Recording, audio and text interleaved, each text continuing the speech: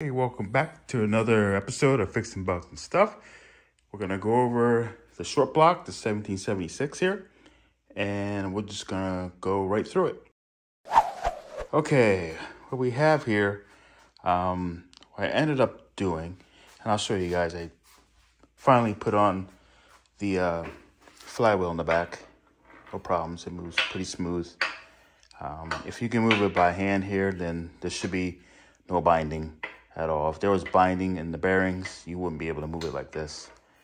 Okay. Still using that red sticky oil.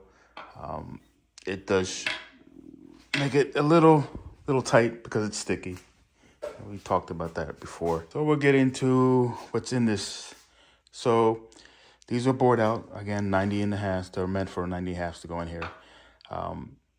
So what I've done, I put in the main bearings are in there. They're a different company. I forgot what the company's called, but it's steel bearings. The company's not around anymore. So anytime that you have the engine machine, you definitely should have the machine shop provide the bearings too. That way they can match to the rear thrust bearing. Because sometimes when you cut it in the rear here, sometimes it's too little or not enough, and they can match the bearing. So I had that done, and then I use Mao rod bearings in here, which will work great actually. They're pretty nice. I put some other bearings. I talked about that earlier in another video, how they were binding up on the crankshaft. So that has brand new bearings inside and out. So you can see here, these are brand new connecting rods as well. These are Unitex from CB Performance. They look pretty nice. I weighed them all. They're all weighed the same, which is nice.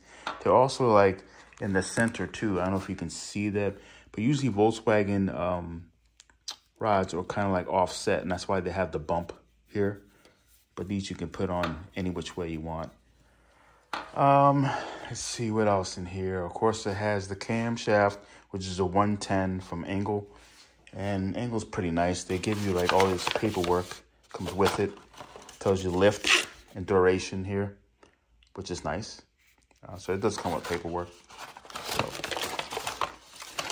And as we move on, talking about the crankshaft. I don't know if you guys know this or not, but it is a 69.5 crankshaft.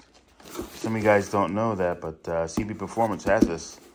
And so instead of having a 1776, it'll be a little bit like a little stroker. So it'll be a little larger than a 1776.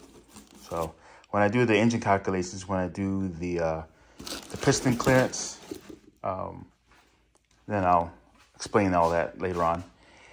Let's see here, what else? We put a 30 max. I'll spin this for you real quick. Give you an idea. We put a 30 max oil pump on here. It's going to be a full flow.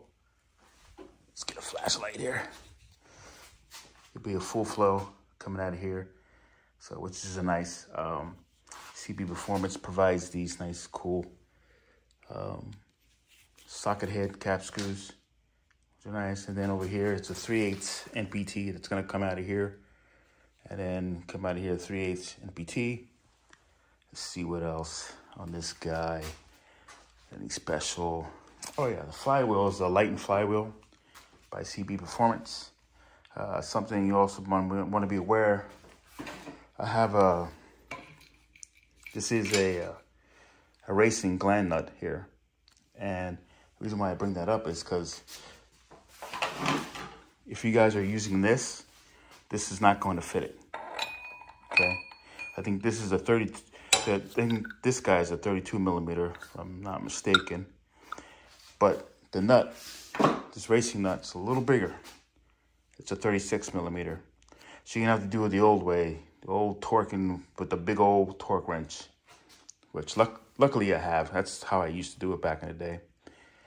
And so that's pretty nice. The end play, I hate to talk about the end play. People have so many opinions about the end play. Some people go all the way down to 3.